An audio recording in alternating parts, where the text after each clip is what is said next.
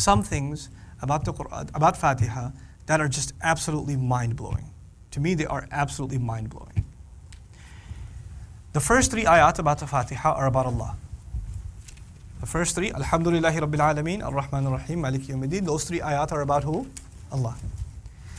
The last 3, Ihdina Sirat al-Mustaqim, Sirat al-Ladhina an'amta alayhim, Ghayr al-Maghdubi alayhim wa lad-dallin, those last 3 are actually about us. Okay, there's a middle ayah. The middle ayah is what we want to give Allah and what we want from Allah. What we want to give Him is ourselves and slavery. What we want from Him is help. In other words, the first part of the Fatiha is about Allah. The middle part is between us and Allah. And the last part is about ourselves. Everything's totally balanced out. Allah, both of us, ourselves. Okay, so this is our relationship with Allah, perfectly balanced. Now, the first 3 statements were Alhamdulillahi Rabbil Alameen, Ar-Rahman Ar-Rahim, and what?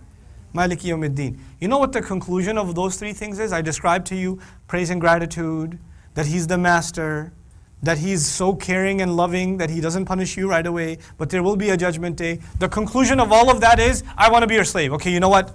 I'm ready. Sign me up.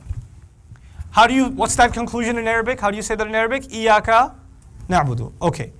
So the conclusion of the first part is Iyaka na'budu. What's the next part?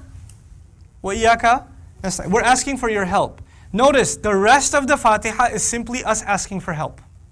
Guide us, show us the path of the good, not the path of the bad. Isn't that all of that asking for help? In other words, in Iyaka na'budu is the conclusion of part 1, and Iyaka nasta'in is the introduction to part 2. It's beautifully balanced. This is beautifully balanced.